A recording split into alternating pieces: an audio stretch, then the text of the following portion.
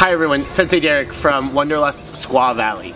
So we're here to talk about posture and how to have like an effective, sustainable, healthy posture while you're going about like your everyday work life.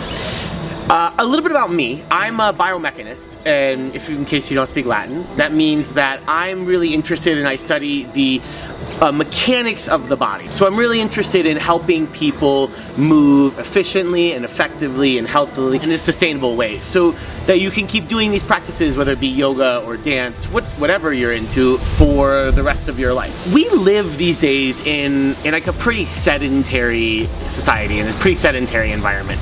A lot of times we are in a position at a desk in whatever our sort of general stance is for hours at a time. And the truth is, we see these days sitting is the new smoking, right? Your sitting desk is killing you.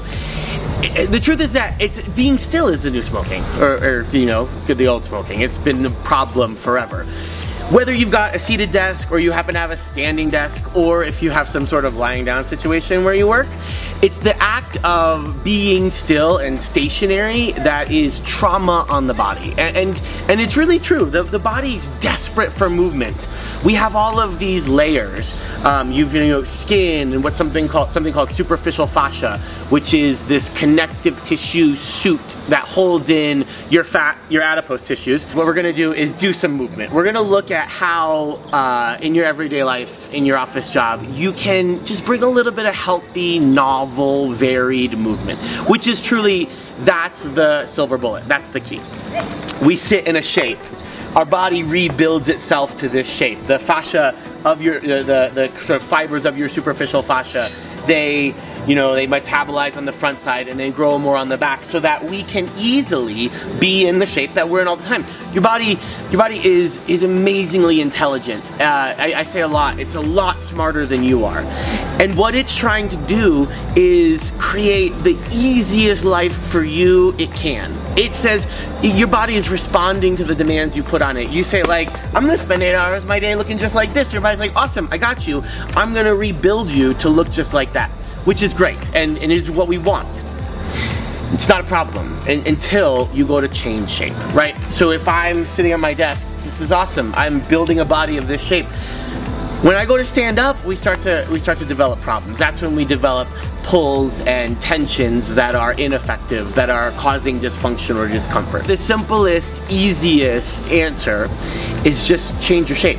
Every 45 minutes, stand up. Literally, you're at your desk, save the document, stand up, look around, sit back down, go back about your work.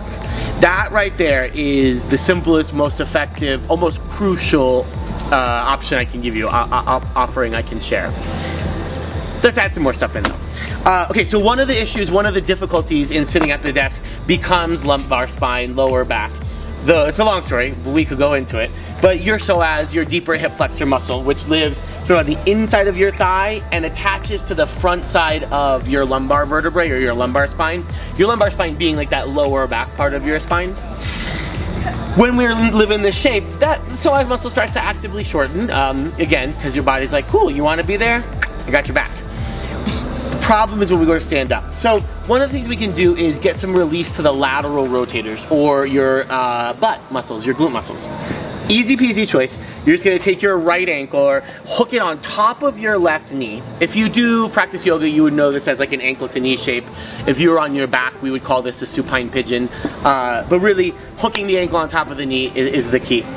You're gonna turn your foot on, and I like the concept of a dorsiflex or a partial flex of the foot, which is pulling the ankle, the toes back towards your knee, and a partial point, which is pressing through like the big toe knuckle.